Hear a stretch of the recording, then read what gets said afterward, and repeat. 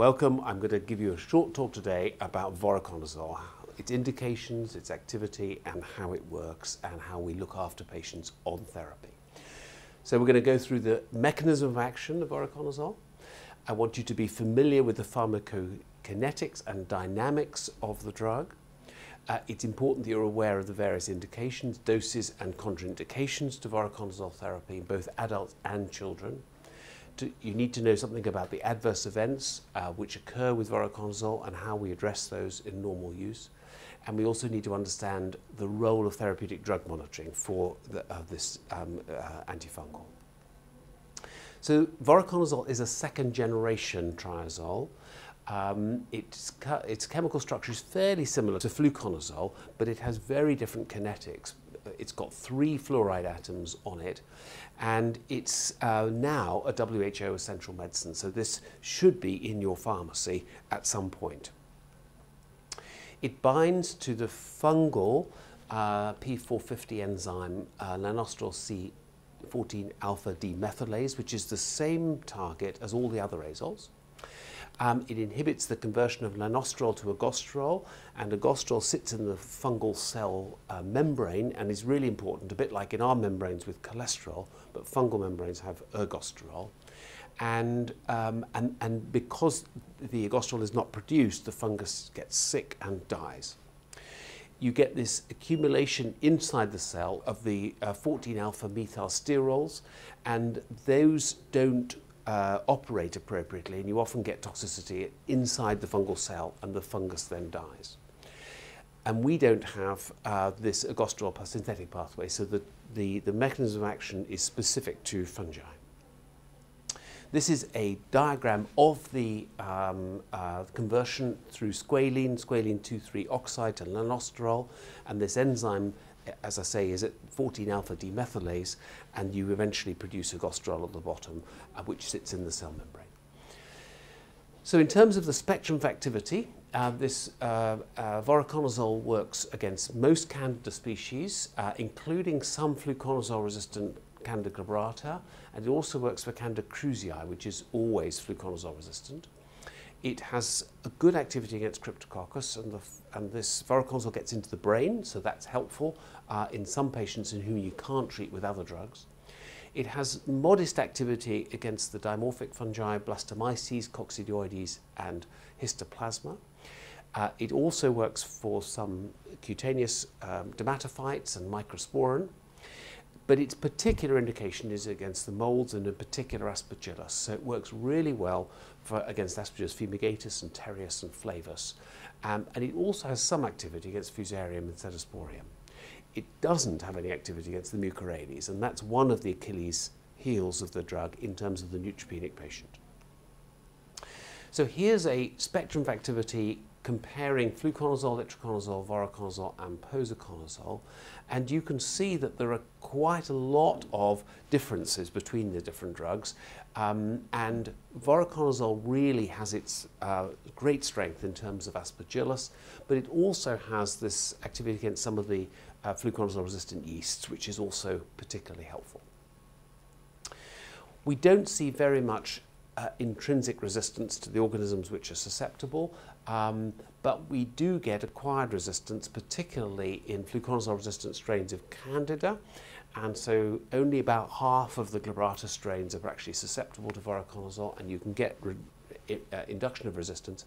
And we also have got both itraconazole and voriconazole, but also multi- and panazole-resistant Aspergillus fumigatus. Resistance to voriconazole in Aspergillus niger and flavus and Terrius appears to be rare, so it is primarily a fumigatus problem. And the resistance mechanism is usually related to a mutation in the 14-alpha demethylase gene, but we've also seen upregulation of efflux pumps, and there may be other mechanisms that are not yet described. So this is given orally or intravenously, and there's both tablets and suspension. And the suspension is useful for children, but also for people who can't swallow very well. The tablets or capsules are quite small, but some people still can't swallow them. And then the intravenous needs to be reconstituted, and typically in multi-vials for patients, particularly with the loading doses at the beginning of therapy. And it's important that nothing else is added to the injection for voriconazole if it's given IV. So the clinical indications, which were based on the clinical studies that were done, include invasive aspergillosis, particularly treatment, although there is some data on prophylaxis, although it's not universally approved for prophylaxis, it's often used. Invasive candidiasis in non-neutropenic patients, some treatment of some of these fluconazole-resistant yeasts, including Candida krusei, esophageal candidiasis, some strains and infections caused by Pseudosporium and Fusarium, and it's really designed for the immunocompromised patient, although we also do use it for patients with chronic pulmonary aspergillosis and some cutaneous, difficult, complex cutaneous infections. The landmark study that was completed in 2001 and published in 2002 compared voriconazole with conventional amphotericin, which could be switched to liposomal or lipid-based amphotericin with toxicity to conventional. And this showed a 13% reduction in mortality over 12 weeks, which was the first time anybody has ever demonstrated an improved survival in a randomized clinical trial of any fungal infection. And this was the basis of the registration of why voriconazole is the leading drug across the world for invasive aspergillosis. In follow-up data, of non-randomized controlled trial data from the whole of France, you can see that the data from the randomized controlled trial holds true in ordinary usage in patients across the country. So here, usage of voriconazole alone or with anything else was better than patients who didn't receive voriconazole. And you can see that the survival was improved early in the course of treatment, so in the first 2 weeks. So if you've diagnosed invasive aspergillosis, treating initially with voriconazole is the right thing to do, assuming there aren't contraindications such as drug interactions. So the intravenous dosing requires 2 loading doses and then a maintenance dose of 4 milligrams per kilogram. Patients who are very elderly and very delicate sometimes would benefit from a slightly lower dose because we do have high levels in older folk.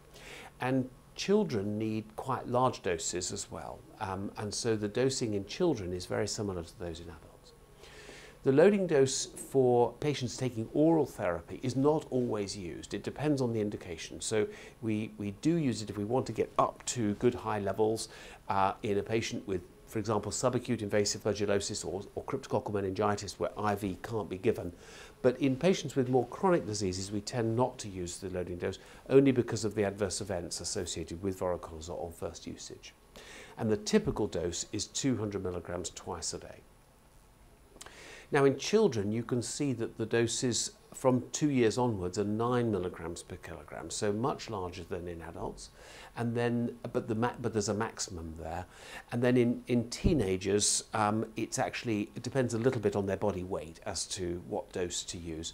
But again, it's larger doses than would be the case in adults. And that's because of a very fast metabolism in children. The IV doses are very similar to oral, except that you go from 9 to 8 milligrams per kilogram, as opposed to 6 and 4, which is what we do in adults. And if they can't tolerate it, then small dosage steps are required. The drug is linear in children, but non-linear in adults, which means that any change in dose in children is reflected in linear changes in levels, but not in adults, where you can get a stepwise increase or reduction depending on changes of dose. And this is reflected as well in the IV there with the slightly different dosing, adult dosing in older teenagers essentially, whereas in children it depends on the weight. In younger children, it depends on the weight. So the bioavailability of voriconazole following oral administration is very good. So you could argue you don't need to use IV therapy. In reality, for very ill patients, we do use IV therapy, but you can make a switch to oral early, but when you make that switch, the levels may change dramatically. So if a patient is very tenuous, it's better to keep them on a longer IV course until you know that you've established control of the disease before making that oral switch, even though it's obviously attractive to make an oral switch. The absorption is not affected by gastric acidity, but it is affected by whether the patient is eating anything or not. And so you get reduced absorption if there's food taken at the same time. It's quite highly protein bound, much less than itraconazole or posaconazole, and that allows it to get into other spaces like ELF in the lung fluid and in the brain in a slightly better way than with the other azoles. So you've got good levels in the CSF, and you also have good levels in the eyes, which is often quite difficult to get levels, and you certainly can't with itraconazole, posaconazole or amphotericin, or the echinocandins actually. So the half-life varies by individuals. So you've got a short half-life in some people who are fairly rapid metabolizers, and children and young people. And as you get older, or you have liver dysfunction or certain polymorphisms of your CYP51 enzymes, you have much longer half-life. And this variability in half-life is why we recommend drug monitoring in the majority of patients. It goes through 3 different enzyme systems in terms of metabolism: 2C9, 2C19, which is probably the most important, and C3A4. And those enzymes, particularly 2C9, are variable from one person to another. And so people from Northeast Asia, so Korea, Japan, and parts of China, may be slow metabolizers around a rate of around 15%, and whereas Caucasians have a rate of slow metabolism of about 3 to 5%. And we don't know the data for other parts of the world, in Africa and Southeast Asia and so on. There's almost no drug in urine, so this is not a drug that you can use in patients with urine infections. So this 2C19 polymorphism, which varies, as I've said, between those in Northeast Asia and Caucasians, gives you very different levels. And this is a modelling where you can see that you get a build-up of levels in the slow metabolizers, and you then and you can get into toxicity if you're not careful. And this switch between the peaks and troughs relates to the IV to oral switch and what happens to those patients in that. And then conversely, those who metabolize the drug fast will have low levels and may not have enough drug on board. And so you have a variability of 4 or 5 times exposure based on genetics and other factors, age in particular. And when you look at a sort of modelling of this, you can see that you occasionally get patients who have really high levels, and we try not to have levels more than about 5. So you can see this top jagged line is taking you up beyond 10, 15, and that's almost certainly highly toxic for the patient. And you have other patients down at the 2 and 1 level, and they have quite low levels. And these are what we aim for is a trough of approximately 2. More than 1 is adequate for some patients, and not more than 6, because you get more adverse events, particularly confusion states and liver function test abnormalities at that level. And that gives you the graph showing the toxic versus subtherapeutic, and that's what you're trying to do, is get it into that range. So, as I've said, it's very oral bioavailable.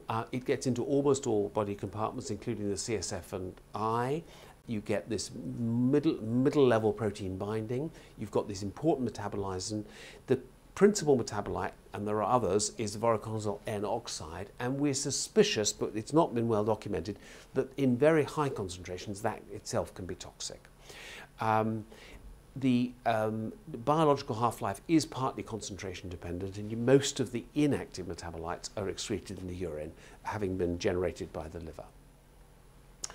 So if you look at the target therapeutic ranges for drug monitoring for this drug, you can see that the range at the bottom for voriconazole is 1 to 5.5.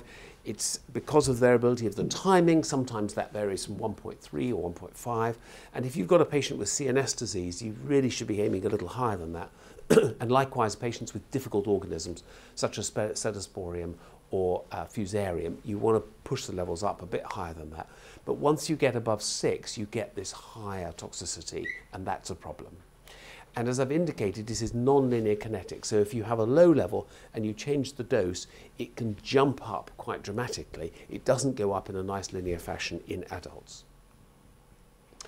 So the reasons for TDM in voriconazole are because of variable absorption, because of nonlinear kinetics, and because of variable elimination. So there's 3 different reasons why it'd be worth measuring levels, with this target trough of 1 to 2 and not having a trough more than 6.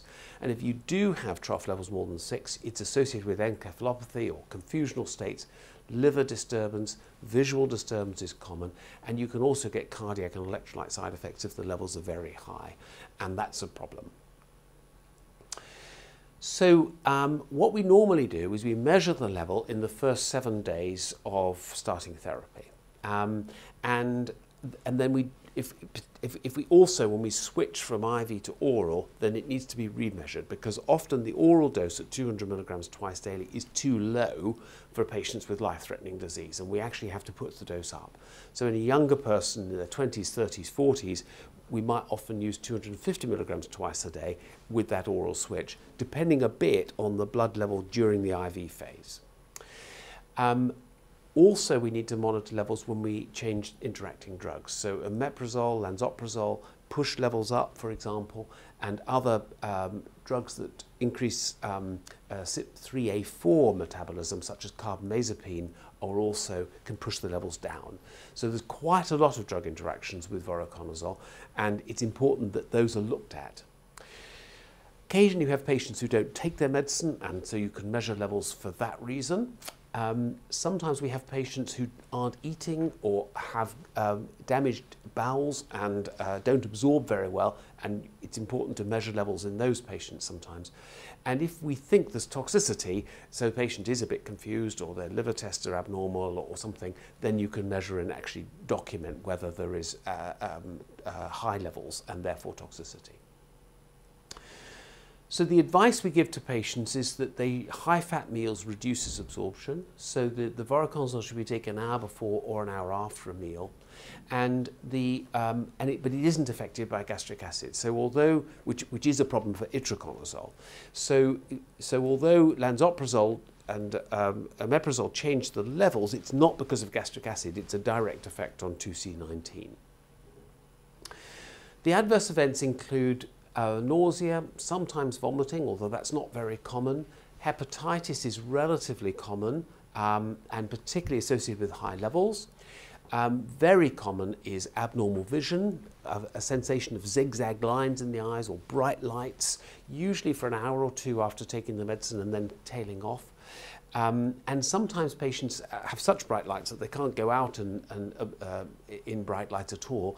And some patients have a change in their colour vision, and that's an issue. And if this persists or it's very bad, then we have to stop therapy. But usually patients can tolerate it over time. In the skin, over time, in people with white or lightly brown skin and exposed to sun, we get photodermatitis. So people with black skin don't tend to get this problem, and it occurs 6 to 12 weeks after starting therapy. It's associated with dry lips and sometimes dry eyes, and we recommend factor 50 sun cream for those patients. And you can get this photosensitization even with indoor light, not always external light as well.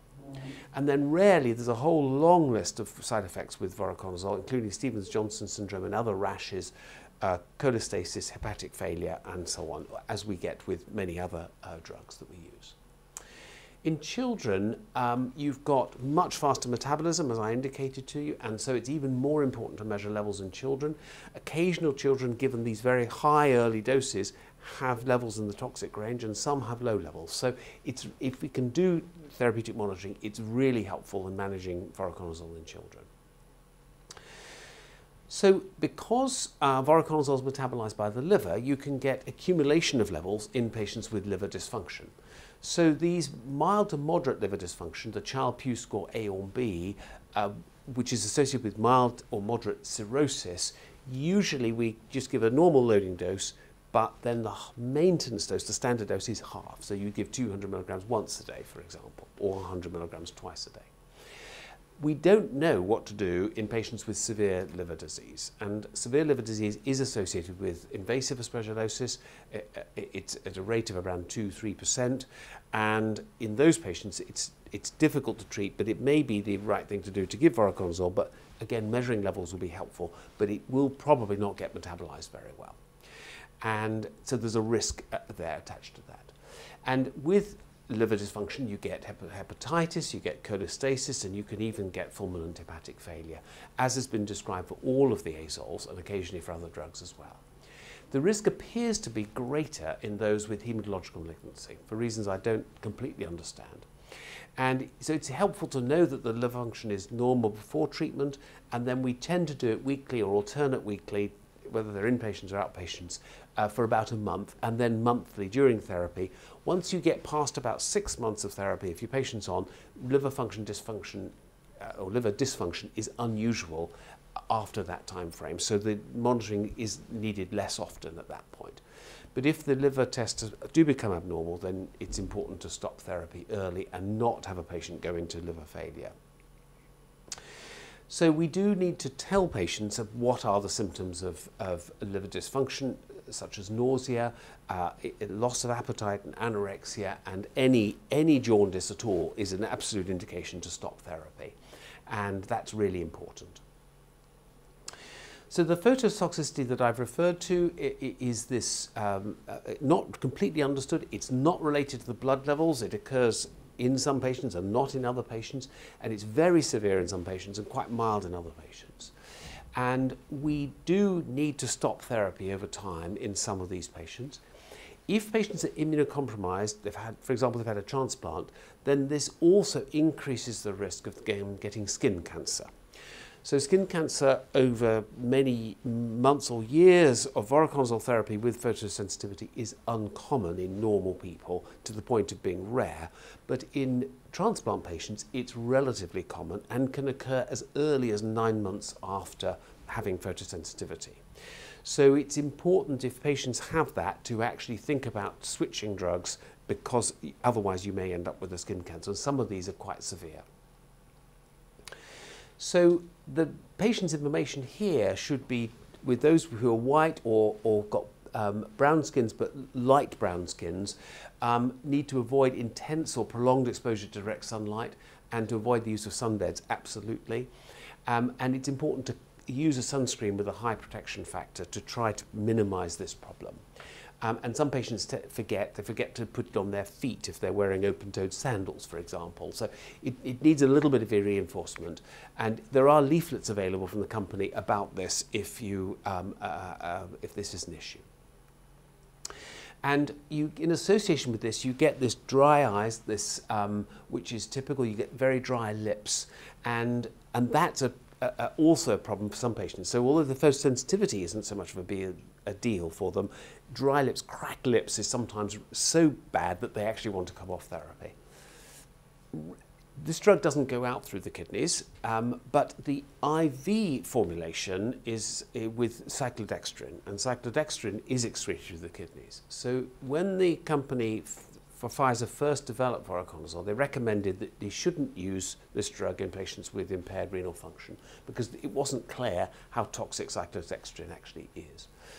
It's now clear that this isn't so bad, cyclodextrin, certainly for a period. And so if patients have got life-threatening infection with some renal impairment, a short period of IV voriconazole is probably not a problem. But it is a problem, I think, or might be a problem if extended IV therapy is necessary. The tablets and suspension, of course, don't have cyclodextrin, so there's no problem with those in terms of the patients with renal impairment. So overall, this drug is the most effective drug that we've got, apart from izavuconazole, which seems to be about the same, for invasive aspergillosis. So this is, for patients with this disease, voriconazole is the drug of choice.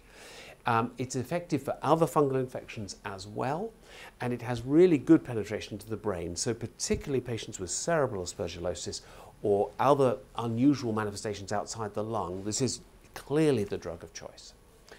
You've got quite a lot of abnormal events attached to voriconazole, as I've been talking about, with hepatitis and photosensitivity, some change of vision, sometimes confusion or hallucinations, or milder things such as nightmares or funny dreams or not being able to concentrate.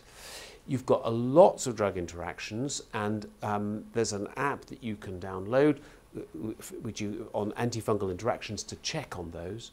In adults, you've got non-linear pharmacokinetics, which makes dose adjustment more difficult than it should be, and there's a lot of variation between patients. And in children, these high doses are required, and it's really much better used if you can manage the levels with therapeutic drug monitoring. Thank you very much for your attention. I hope that would be helpful for you in terms of using this drug as best you can.